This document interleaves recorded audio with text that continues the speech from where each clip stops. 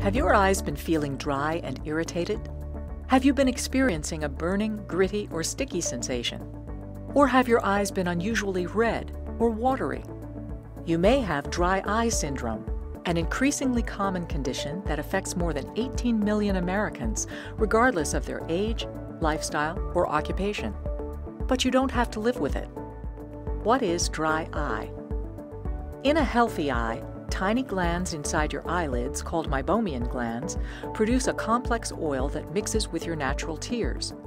The presence of this oil stabilizes the tear film that moistens and lubricates your eye, washes away dust and debris, fights bacterial infection, and provides all-day comfort that allows you to see as clearly as possible. If these glands aren't functioning properly, or if other factors are at play, the tear film becomes unstable, fails to do its job, and may evaporate more quickly than normal. The result is the dry, burning, or gritty sensations people with dry eye experience, and less than optimal vision. What else causes dry eye? Besides Meibomian gland dysfunction, dry eye can be caused or worsened by a number of other factors.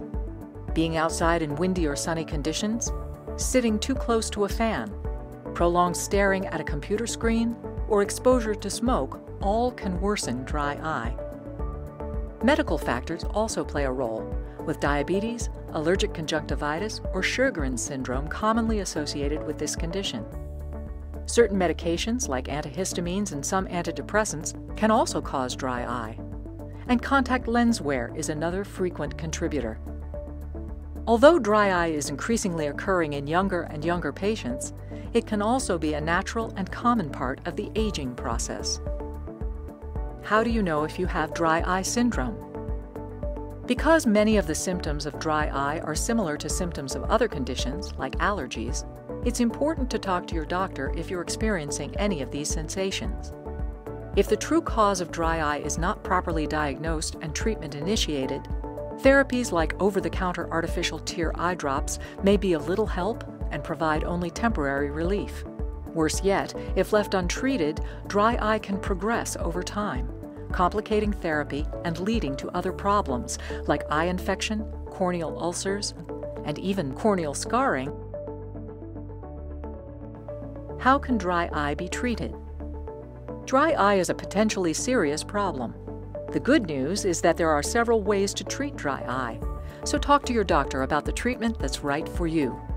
Since the majority of dry eye cases are due to Meibomian gland dysfunction, common remedies include antibiotics, steroids, topical antibacterial treatments, helping the Meibomian glands function better with warm compresses or by removing blockages, and specially formulated omega-3 fatty acid supplements.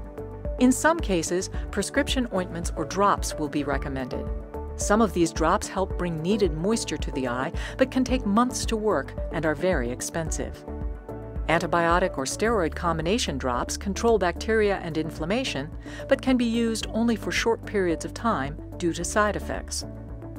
In-office treatments can include removing blockages of the Meibomian glands through heat and pressure delivered by a thermal pulsation device, or by removing excess debris from the lids with a special exfoliator. But one of the most reliable, quick-acting, cost-effective, and patient-friendly treatments is Avenova spray lid hygiene, keeping the lid area supported. For this, your doctor may recommend Avenova.